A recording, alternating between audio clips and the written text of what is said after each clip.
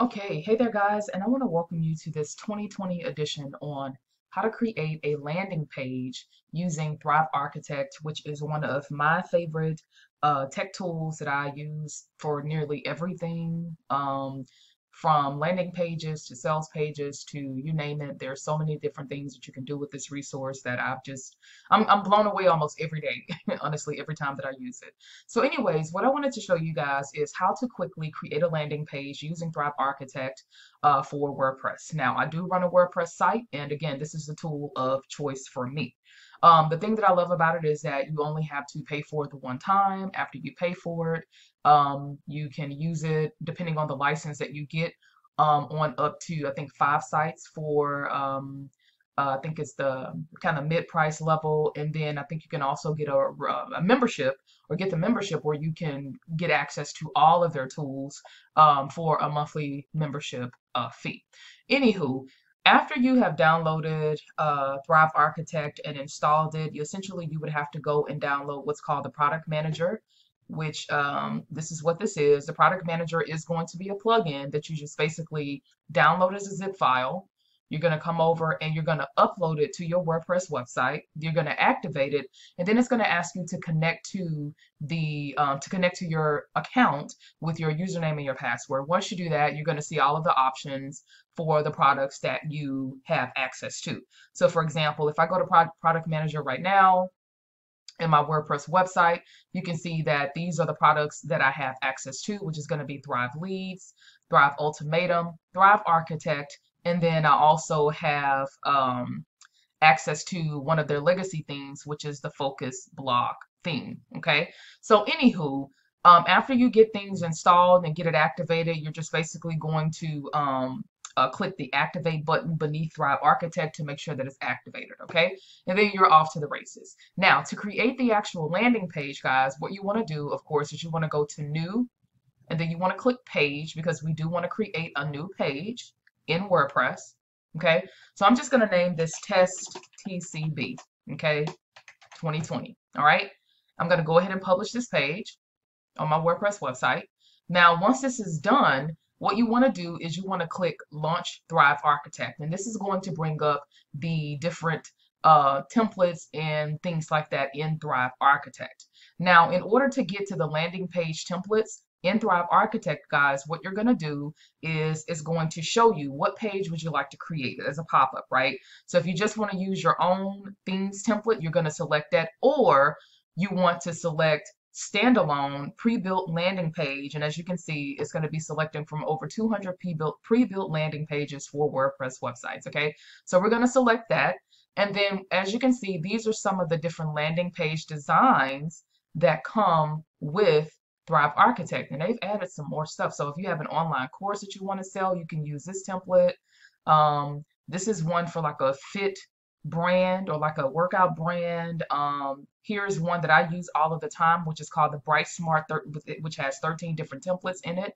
So this is the one that we're going to use, but you can see they have a Chic Smart consultant page, all kinds of stuff. But we're just going to go to where it says Bright Smart, and I'm going to go ahead and select these different templates. Now, we're just creating something that's going to be super easy. You know, it doesn't have to take all day. So I like to use the page that is called the Bright Smart, where is it? Here it is. So it's called Bright Smart Lead Generation, okay? So I'm going to select this landing page, and I'm going to say I want to click Apply Template to apply this template to my page, okay? And this is pretty much it. Now, one of the main reasons that, of course, I love using Thrive Architect is because you get to change the colors, you can add your brand's color schemes to your pages, and so on and so forth. So, for example, red is not a color that is in my brand's color schemes. And so what I'm going to do in order to change this is I'm going to select this, and then over here where it says Style, Colored Section, what I'm going to do is I'm going to unlink that style because I don't want to use the style that they have, okay? So what I'm going to do is I'm going to go to Main Options, and let's see, Style Options, and let's see, Background Style, and I'm going to go here, And what I'm going to do is I'm going to unlink the color from the template because again, I don't want to use this. I don't want to use this color. This is not my color. And so I'm going to go here into this box and I'm going to add my own hexadecimal color code to apply this to the page. So you see what I did? I changed that in like a matter of minutes, okay? Because I don't want to use that red. That's just not the color that I want to use. Now, another cool thing when you're using Thrive Architect, guys, is after you add a color that is in your color palette, what you can do is you can tell it that you want to save this as a new color by clicking the little plus button. You can save it as a favorite, and then you can basically apply. So whenever you're creating different landing pages, sales pages, and things like that using Thrive, you can basically go back and just kind of use that color again without having to put in the color code every time. So for example, with it says enter your name and email address to get instant access, blah, blah, blah. If I want to change the color of this text, what I can do is I can go over to main options. I can go over to color. Now, as you can see, I've added this as a favorite color. So I can click on this, click apply, and there you go. It changed the color from the red to the green. Okay.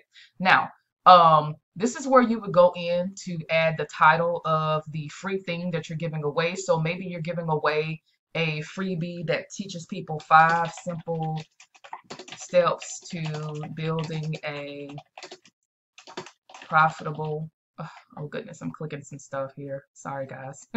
a profitable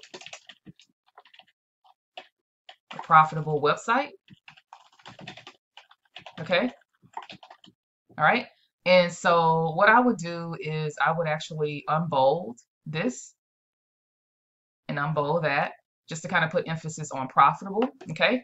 And then as you can see here, they have a kind of an image of a freebie that you could use for, you know, to give away, right? So again, in this freebie for this content box, again, I don't want to use the colors and things like that.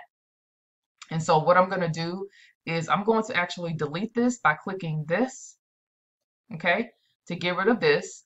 And then I'm going to go here where the little plus symbol is, and I'm going to drag an image over here. And I just want to make sure that it's going to say above the background section. Okay, so I'm going to insert an image. Now here is where you can go into your media library if you already have an image of the free thing, the free offer that you're planning to give away, and you can upload an image of that free offer. So for example, if I wanted to give away like a kit or something like that, I think I should have something in here already that I can use. So let's just see here. Okay, so let's see. I know this is not what I'm giving away, but this is like an example of a graphic that I could upload to this page. So I'll put this in here. And then what you can do, of course, is you can always make this a little smaller because like that's too big, right? And then after you do this, you can put this in under layout and position. You can click to center this so that it's in the center of the page. Now, another thing that I'm going to do is I'm going to actually bring up what is this? This is called the background, or not the background section, but this is another section of the page, which is below. And as you can see, there's too much of a gap right here. And I want to bring this down. So I'm going to go right here and change that to 50 to kind of bring it down a little bit. And then right here is just basically the last thing that you want to do, guys, is you want to connect this form to your email service, your email marketing service, right? So this is called a lead generation box. And so what you want to do is you want to click on main options, and then you want to click on add a new connection, okay? And then from here, you want to choose a connection. Now, I have my email set up to connect to ActiveCampaign because that is the email marketing and automation service that I'm currently using. If you have a new connection that you want to connect to this, then you're going to have to go in and add that connection, an API connection to not to ActiveCampaign, but you're going to have to add a new API connection into Thrive Architect, and then you can come back and you select it. So I'm going to go ahead and just click ActiveCampaign, because again, that's what I'm using. It's going to ask me, well, which mailing list do you want to connect to? I'm going to just do test YCG, and then it's going to say, okay, well, what form do you want to connect this list to? And so I'm going to do the test YCG form. I'm not going to add any tags, and then I'm just going to click apply. Okay. So that pretty much has connected this lead generation form to my email marketing service. Okay. Now I'm going to come over to where it says get access because I don't like the color of this button. I've learned that whenever you're creating different buttons and things like that on a landing page or on a sales page or whatever it is, you want to make sure that you have something that's going to stand out, okay, on the page. So one of my colors that my go-to colors that I use when it comes to buttons and things like that is yellow. It just stands out. It's a different color from the rest of the page, as you can see. So it's really going to jump out at people when they come to the landing page and they see that yellow button there. Okay, so in order to do that, what I'm going to do is I'm going to go to Edit Form Elements. Okay, I'm going to go down here to this button. And then what I'm going to do is go to Background Style. And this is where you can change the color. So I'm going to click in this. I already have a yellow colored save.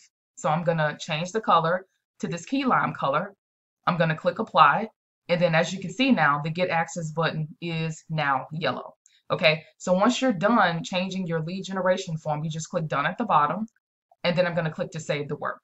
Okay, now after you're done with making the changes that you want to make to your landing page, you basically are just going to do a save and preview.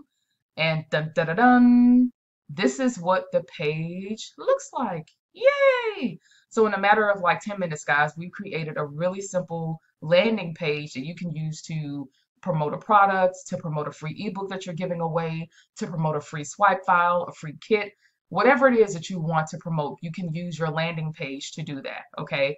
So if there's any other changes that you want to make, then all you have to do is just click the button that says Edit with Thrive Architect again. Okay. And then it's going to take you back to the editor.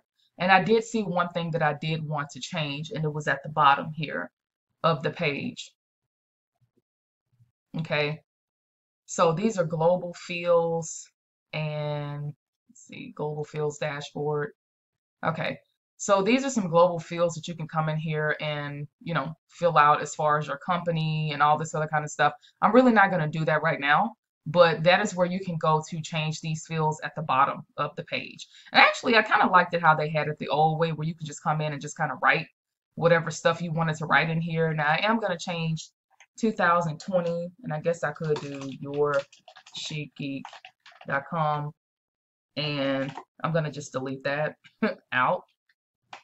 Okay, so I'm just going to do that, and then that's it. All right, so now we're going to preview this once more, and we should be pretty much done with creating this landing page. So there you go. So guys, that pretty much wraps up the conclusion on how to create a landing page using Thrive Architect. Again, I think it's one of the most powerful resources and tools for WordPress websites. And if you are struggling with landing page design and you have a WordPress website, you want something that's going to make your life easier, I highly suggest checking out Thrive Architect. Okay, thanks for tuning in, guys. Have a good one. Stay safe out there, and there will be more videos headed your way. Thanks for tuning in. Bye.